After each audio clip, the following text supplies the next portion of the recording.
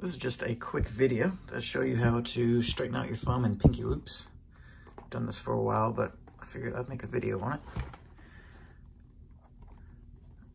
Some of you don't like to keep these tied. I know I don't.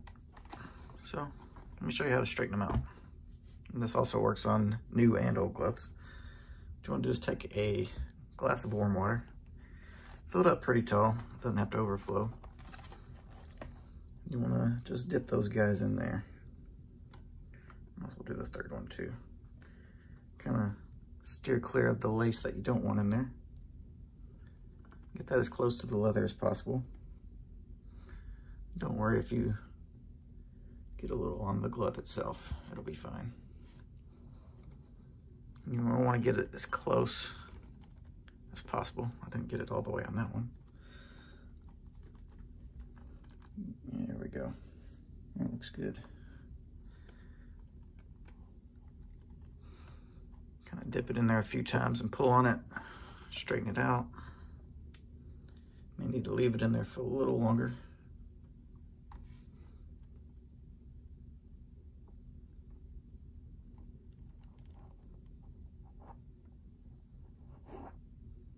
All right. I'm also going to do this on an old glove, this H1 I got recently.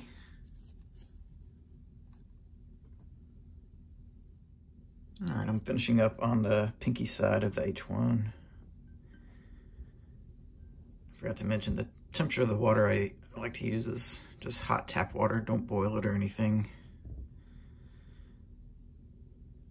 Pull them in there. You want to get them nice and saturated to where they start to straighten out on their own.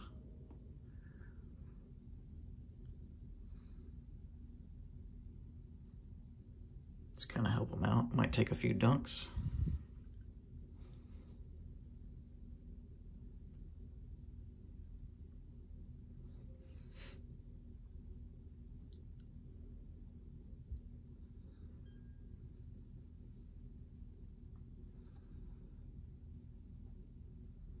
There we go. I think that'll do for this one. Now, you're going to leave these to sit out to dry. Keep in mind, whatever position you leave these in, it's going to kind of act like hair. So it's going to want to take the shape of whatever position it dries in. So just keep that in mind. Else you'll be doing it all over again if you don't like the way it's hanging. Just how that Kubota came out. Got a little water on there, but Kubotas are no stranger to water. That should come out nice. See, it's already straightened out already.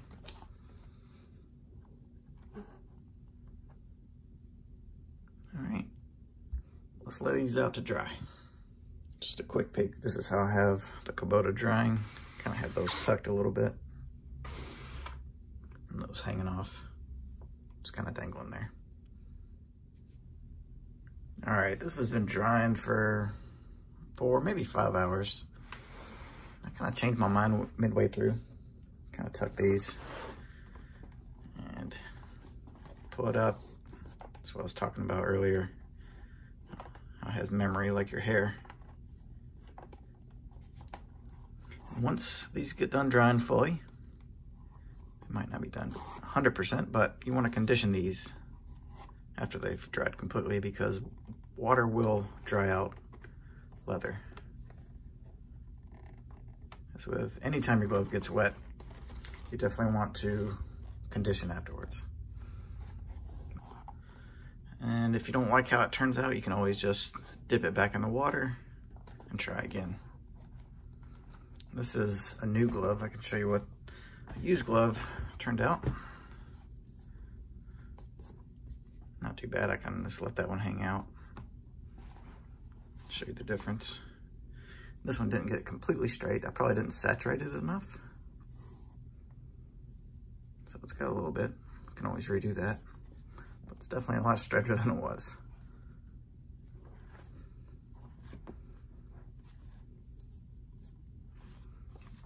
Anyway, that's all there is to it.